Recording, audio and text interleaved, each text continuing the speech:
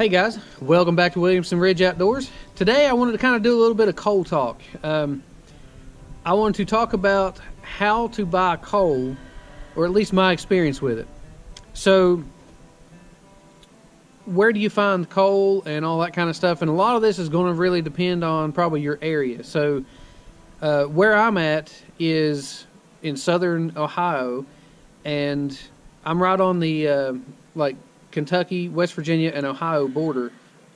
So it's coal industry around here, or at least has been extremely big. It's still a lot of the industry, but so it's not real hard to find places that have coal, but other areas may be a lot more difficult. So I'll just kind of tell you too my experience with my area, but pretty much I found a gravel yard that sells coal, and we were just kind of searching around, and we ended up knowing somebody that had driven past the gravel yard and seen that they had coal for sale.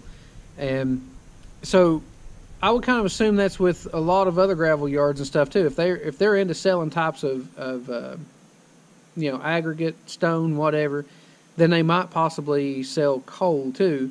Or maybe places that sell firewood, maybe they would dabble in doing both or something. But for us, it was where they sold gravel and they sold coal. And I called them up and asked them about coal for wood-burning stoves or for coal boilers, which is what ours actually is.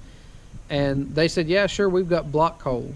And I was like, okay, well, I guess that's what I need, because I didn't know. I was inexperienced with it, had no idea. So what we ended up asking for, or they telling us that we needed, was block coal. And I guess a lot of stoves are different, but most stoves will take a little larger coal, because if you get it too fine, it falls through the grates in the bottom. So anyways, block coal is what we ended up with. And but in the process of finding the coal at the gravel yard, we also found coal at a coal terminal. I happened to be driving by and was like, I wonder if I can buy coal straight from them. And the coal terminal is where all the coal trucks and all the all that stuff go and dump their coal from the mines and stuff, and then they sell it, I guess, like to the electric companies and all that kind of stuff. So anyways, I was driving by there, and I thought, well, I'm going to see about stopping in there and buying it from them. And it was kind of a big deal, and I'll kind of tell you the differences. Like, the gravel yard was pretty easy. Like, I just told him I needed coal. I pulled in there and said, hey, I'm here to buy some coal. He said, hey, you want me to load you up, or do you want to load it yourself? And I was like, well, I don't have anything to load it with. You load it. So he got his machine, went over there and dumped some in my truck. We weighed it out, and I paid him, and I was on my way. Super easy to deal with. The experience with going to the coal terminal was quite a bit different, though, because I didn't know where to go. I didn't know who to talk to. Didn't know where there was an office or anything like that. And so I pull in there where all the trucks and stuff are going, and I have to go across the scale and all that stuff. And I thought, well, there's probably somebody in the scale house, that I could talk to and find out where to go. Pulled up there on the scale to the window. Nobody was there. And I was like, man, what am I supposed to do? There's coal trucks pulling in behind me, all that kind of stuff. And I was like, well, I can't keep sitting here. I got to go. So I pulled on up, and I ended up finding a person outside there that was working, and asked him about it. He told me where to go to and who to talk to and all that kind of stuff. And they told me they didn't have any coal right then, but they probably would the next morning or something. So anyways, long story short, the next time I was there, I stopped it. I actually was going through there again, and I found that they had a big sign up that said their office was across the road. So then once I found that out, it was easy from there. But I went over there to the office, talked to some guys. They showed me where to go to, but I had to load my own. So, with all that being said, it was definitely a little tougher to go through the coal terminal, because it's definitely a bigger operation and really something that's kind of you know, you just kind of have to find your office and all that stuff. More than likely, the office wouldn't be down where the main coal trucks and stuff go. At least in my case, it wasn't, and it was across the road to a separate area that was easy to get to.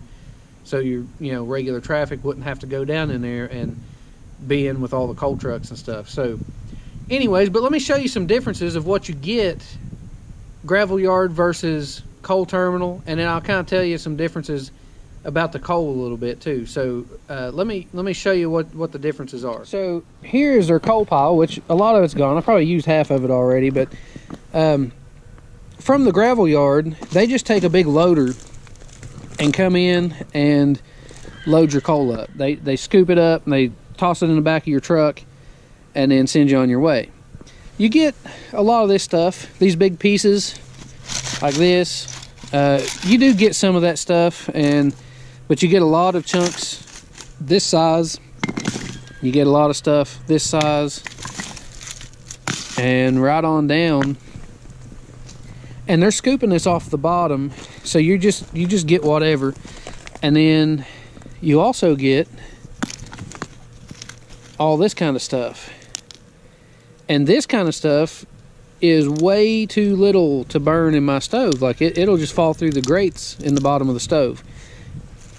So you're paying for this by weight. And all this right here costs money that you can't use. So keep that in mind, you know, when you're going somewhere like a gravel yard, because they're taking that machine, scooping this stuff up, and you're paying for this stuff by weight. And a lot of that is unusable. You can't, or at least I can in my stove. Maybe there's stoves that you can, but my stove you can't.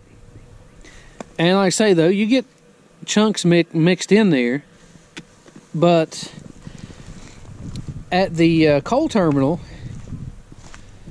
I went and loaded myself, and you just pick up the chunks and you throw them in the back of your truck, and that's what you get. And you don't have all that fine powder and dust and stuff that you're having to pay all that extra money for in weight. You get exactly what you can use, because your chunks of coal are all big usable pieces, and you don't have to worry about you know, all the little scraps and extra weight from stuff that you can't use. So everything that you get would be a burnable piece of coal. And if you get a ton of all burnable stuff versus a ton of some burnable, some that's going to be wasted because it's going to fall through the grates on the stove, you get more bang for the buck. And now you might still be able to at the gravel yard, the guy asked me if I wanted to load it myself or if I wanted him to load it. So that's my fault. So if you're in a hurry, then the gravel yard could be the way to go. But if you're not really in a hurry, then, you know, and you got some time on your hands, I mean, because it takes probably an hour and a half or so, or hour and a half by yourself anyways, to go load up a truck by hand with these chunks of coal and get a ton or so. So it takes more time to do that. And if you're in a hurry, then you can drive up to the gravel yard and they'll just, you know, pop it in your truck. You can be on your way. It's a quick turnaround. You're back. But you also pay for it, because at the gravel yard, theirs is $125 a ton here in my area. And the coal terminal was $60. So big difference. But again, speed versus, you know, I mean, you can get it loaded up and be quickly out of there and all that kind of stuff. So if you was in a big hurry one day and you really needed to get it fast, then that'd be a, you know, go in there, get it quick, you're out, you're on your way. But if you got the extra time, it could save you some money if you know where there's a terminal where you could actually go and get it from them. So let me also show you a few differences in the coal and kind of what to look for when you're trying to get coal. Because so there's several different types of coal, and most of this coal in here is called bituminous coal. And for the most part, that's what you're going to find other than maybe sub-bituminous. But, you know, bituminous is the most commonly used for, like, coal burners and that kind of stuff. And with coal, there's 4 different ones, but your top coal is anthracite, which is like, it only makes up like 1% of the coal. All the coal that is mined, anthracite is only like 1%, but it's the hardest and most purest form, I guess, of coal. It's the cleanest burning, and it's I guess has the most energy or whatever per ton or whatever. But anyways, it's really easy to determine that coal because it looks like a black piece of glass, and it's sort of like, this is not anthracite, but it's sort of like this, but it's the whole thing would look like this shiny part of the coal right here. Like the whole piece would look like a shiny piece of glass. I don't think that there's any anthracite in here. If there is, there might just be a piece like just kind of stuck in here somewhere. But for the most part, this stuff is bituminous coal. And bituminous is the next step below anthracite.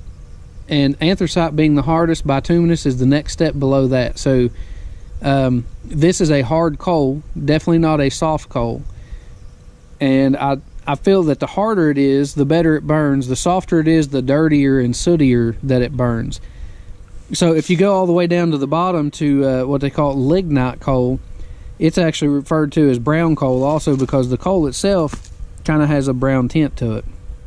That is not typically a real good coal to burn, to heat with. And actually, this piece right here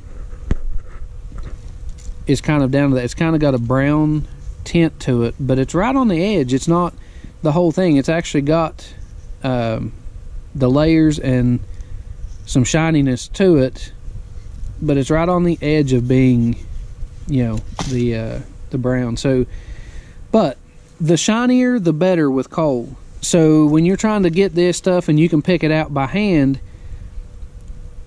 from the coal terminal, you can pick these shiny pieces out. When they just scoop it up with a machine, you don't get to do that. So let me show you these bigger pieces that you can really see the layers and stuff in these pieces. It's almost like sandstone, sort of, and that's what makes your bituminous coal. These layers, and then it's shiny in here too. So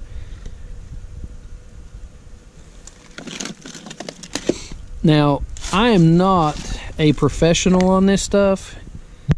This is just stuff that I've kind of researched and tried to find out while I was buying coal, and to the best of my knowledge, what I'm explaining, that's the way I understand all this stuff anyway. So hopefully, you know, this will kind of help other people, but I may not be 100% accurate with this if I say, well, this is bituminous versus sub-bituminous, but I'm pretty sure it's bituminous because of the layers and the shininess.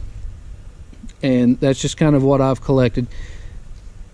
And like this piece is pretty shiny, but you can see the layers in it, so you know it's not like anthracite. This whole thing would be like a solid looking kind of piece of glass, just shiny glass.